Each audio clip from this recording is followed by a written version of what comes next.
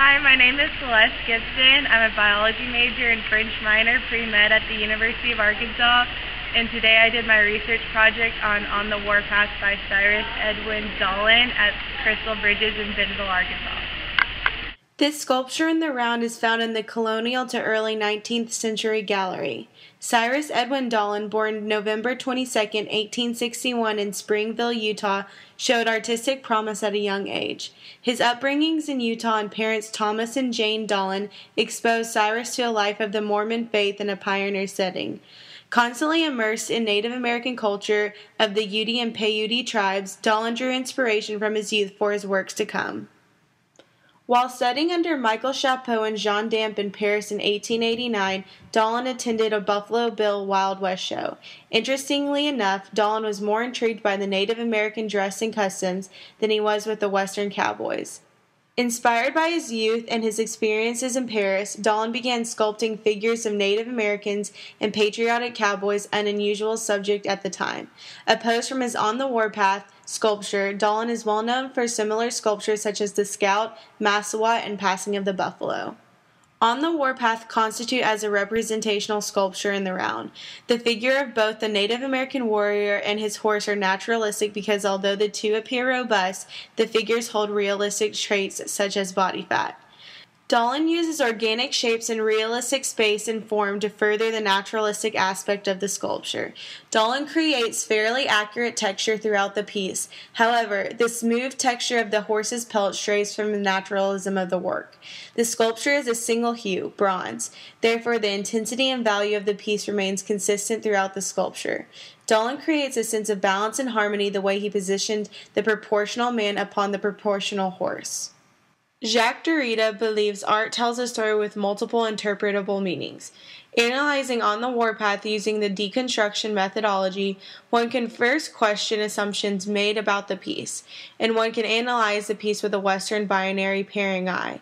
Given that Dallin grew up in Utah, constantly surrounded by Native American people and culture, one could postulate that he sculpted On the Warpath from memory of his youth. However, there is no evidence to prove that he did not sculpt this from a live model or photograph.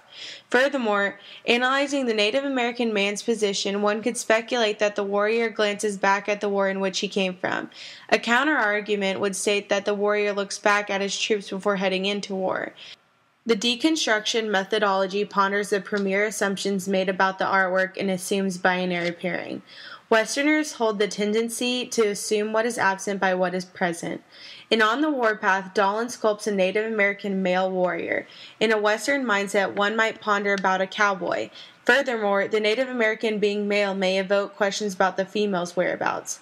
The fact that the Native American looks right, the analyzing eye might wonder about where he looks. The deconstruction methodology allows the viewer to analyze assumptions made about the artwork at first glance, as well as what is absent in the frame of the artwork. Although the early 20th century brought the popularity of styles such as Picasso, Fauvism, Expressionism, and Matisse, Cyrus Edwin Dallin did not conform to these modern styles of artwork.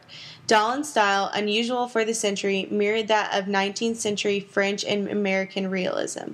Placed in the colonial to early 19th century gallery at Crystal Bridges, On the Warpath was finished in 1914 and represents one of the newest 19th century realism pieces in the exhibit. This specific piece was not the only piece of Dallin's that strayed from the popular art movement of the 20th century. Dallin devoted much of his life to sculpting similar pieces, acquiring a total of 250 known realistic sculptures. The realistic period succeeded the Romantic period. While the Romantic period focused on perfect figures and idealized landscape, the realistic period drew inspiration from the Enlightenment and explored the organic nature of the human species.